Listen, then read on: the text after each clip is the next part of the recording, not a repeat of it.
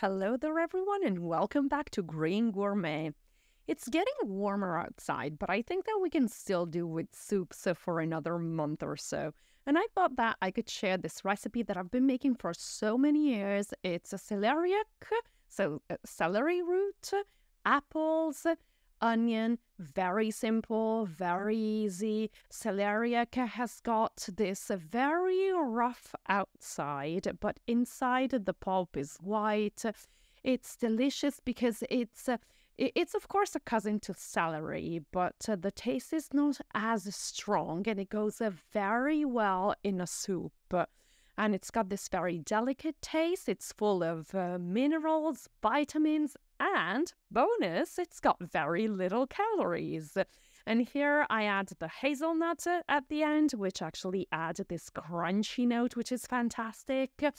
But let's get down to cooking. But before we do that, please subscribe to my channel, Green Gourmet. Like, share, and comment here below if you make this recipe. Let me know what you think about it. And if you have any doubts, just go ahead and ask. First of all, we clean up the celeriac root. I try and not slice off too much, just the minimum necessary to get it cleaned off from the thick outside. And then just chop it up very coarsely, just as I'm showing here in the recipe, no more than that, because it's got to go then in a pan with a little bit of olive oil. And at that point, you actually start roasting the celeriac on its own.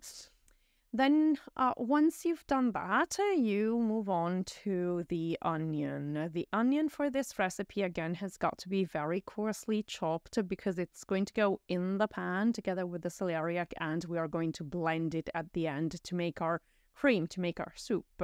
So don't bother making it too thin. And then the apple. In this recipe, there is an apple that goes in. I use a golden apple because I really like that. It's very sweet in this recipe. And I don't peel it because my apples are organic. If you're not using organic, I really recommend you peel it. But if you don't and you leave the peel on, it's absolutely fantastic because it's going to add to the creaminess and thickness of the soup. Then you just dump all the onion and the apples in the pan along with the celeriac root and celeriac, and you actually just roast the veggies for a couple of minutes. You add 1 glass of white wine, which is going to give, from my point of view, this recipe a special kick. And once the white wine has fully evaporated, you add the vegetable broth. I'm adding more or less a half a liter here. It really depends on your taste. I like this cream to be very thick. I like very thick, creamy soups. But if you like it to be slightly more runny, you can add a little more vegetable broth. It really depends on personal taste from my point of view.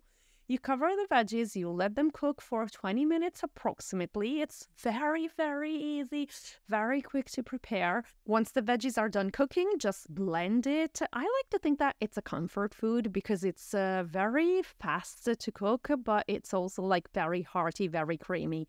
I use the hazelnuts on top for the extra crunch and a little bit of soy cream, but if you don't like it, just don't use it. I use parsley, but paprika goes fantastic with the apples, and you can use some Parmesan crisps. It's al bacio. If you don't try it, you're missing out. I hope you like this recipe and let me know what you think about it. And if I did leave you longing for more, subscribe to my channel, Green Gourmet. And thank you very much. See you very soon on Green Gourmet for another recipe, another adventure, and a new video. Bye for now.